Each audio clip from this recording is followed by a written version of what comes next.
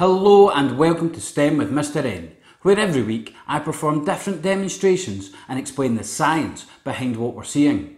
This week I'm going to carry on measuring weather by making two more instruments, one for air pressure and one for rain. Let's check it out.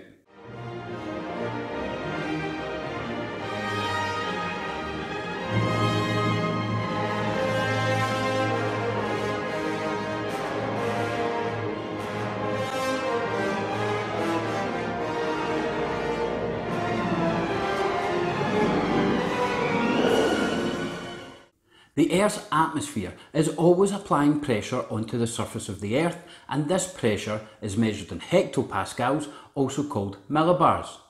High and low pressure affect our day-to-day weather. When air warms, it rises away from the surface, and this leads to low air pressure at the surface. When air cools, it drops down towards the surface, and this leads to high air pressure. In general, low air pressure leads to more unsettled weather with clouds and rain, and high air pressure leads to more settled weather with some light winds and very little cloud. The first instrument I'm going to make this week is a barometer, which is used to measure air pressure and help meteorologists forecast the weather. To make a barometer, you are going to need a glass jar, a straw, a balloon, a pair of scissors and some tape. First thing you're going to do is take your balloon, and the end that you would blow into, you're going to use your scissors and chop off that end. Next, you're going to take the top part of the balloon and stretch it over the top of your glass jar. Make sure that the balloon is pulled nice and tight across the top of the jar. Once your balloon is stretched over the top of your jar, you're going to take your straw and a piece of tape, and you're going to tape the straw onto the top of the balloon. Once your straw is attached to the top of your balloon, that is our barometer ready to go. Take your barometer over and sit it next to a window.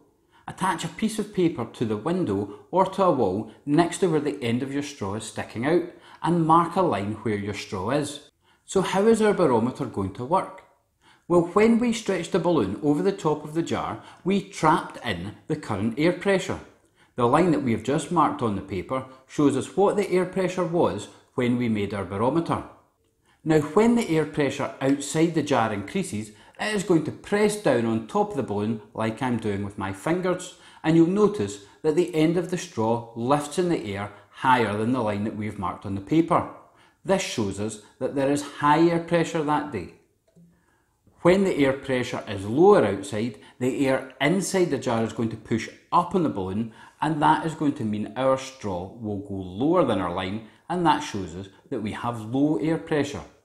Keep an eye on your barometer and compare the pressure on different days to the weather experienced on those days, and see if it matches up to what you would expect from high pressure days and low pressure days. So I've just explained that on days with low air pressure, we'd expect to see a lot more cloud and even some rain. In the United Kingdom, Cardiff is the wettest city, with Glasgow, where I'm from, being a close second. The way meteorologists measure rainfall is by using a rain gauge, and that is what I'm going to show you how to make next. To make a rain gauge, you will require a disposable plastic bottle, a craft knife or a pair of scissors, a marker pen, some sellotape, and a measuring tape or a ruler. The first thing I'm going to do is take my disposable plastic bottle, and with my craft knife I'm going to cut the top off the bottle. Once I've cut the top off the bottle, I'm going to take that top bit that I've cut off, and I'm going to place it inside the rest of the bottle so that it rests just at the top, and I'm going to use some tape to hold it in place. Now that I've got that top part placed inside my bottle, it is time to mark lines up the side of the bottle so that we can measure how much rain we have collected. I'm going to use my measuring tape and mark centimetres up the side of my bottle, and you could do the same either with centimetres or you could mark in inches. Remember, you can't just have lines up the side of your bottle, you need to identify what these lines stand for, whether it is 1 centimetre or 1 inch. So I'm going to mark these on my bottle just now. And you'll see that my bottle goes all the way up to 14 centimetres. Once your rain gauge is built, take it outside and bury the bottom part of it in the ground so that your rain gauge doesn't get knocked over.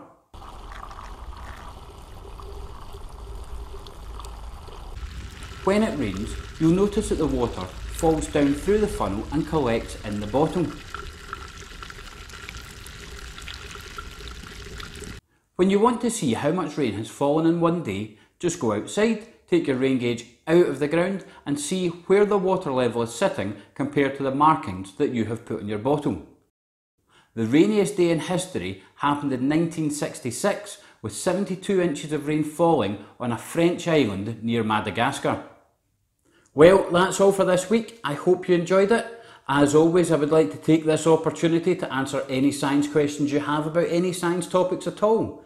So feel free to email me at stemwithmrn@outlook.com and I'll get back to you with answers to your questions.